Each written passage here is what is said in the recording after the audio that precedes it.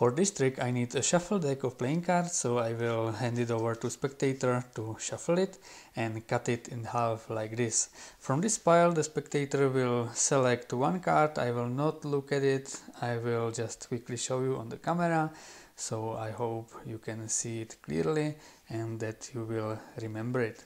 Now I will square the deck and I will take the selected card and place it on top, and I will let the spectator to cut the cards so the selection is lost somewhere in the deck. There is one thing I have to tell you: there are no duplicate cards in the deck. The deck is really normal and everything should be clear also to you. Okay, good. So please shuffle the cards one more time. And we are almost finished. I just need to select few candidates for our experiment. So let's say this one. Okay, maybe this one as well, and I will select two more. So this one and the last one.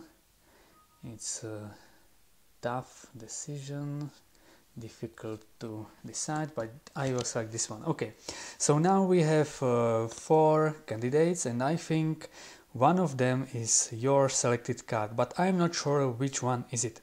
I need your help to find it, so please touch any 2 cards. Those 2? Okay, I will remove them. And now please select or touch one card. This one. Are you sure? Not this one? Okay, we will stay with this card, so I will remove that card and I will show you that the cards that were not selected are 10, 6 and Queen, and the card that is left here is 3 of clubs. Is it your card? So this trick is really easy to do and completely impromptu, so you don't need any setup and the deck can be shuffled by spectator. Now the spectator will cut the cards, and from this pile he or she will select one card, so let's say in this case it's 4 of clubs. I will now square up the deck, and when I am squaring it I will secretly look for a moment what the bottom card is, so in this case it would be 8 of clubs. So spectator will remember 4 of clubs, I am remembering 8 of clubs. Now the spectator will return the card back into the deck on the top and cut the cards. Now you will need to spread out the cards and make some story about it, and you will secretly look for your indicator card. So I am looking for 8 of clubs, and now I am sure that this card over here must be the spectator's card, so I will remember it. Now I will finish the spread, and now we are set to go because we know what the selection was. The deck can be shuffled and cut again by the spectator if he or she wants. Now you will select 4 candidates, and one of them will be the spectator's card, so it is this one, the 4 of clubs, and the 3 other candidates are completely random, so I will select this, and for example this one. Okay, now I can get rid of the rest of the deck, I will not need it, and I need to remember where I put the selection that was made by a spectator. So in this case it is here.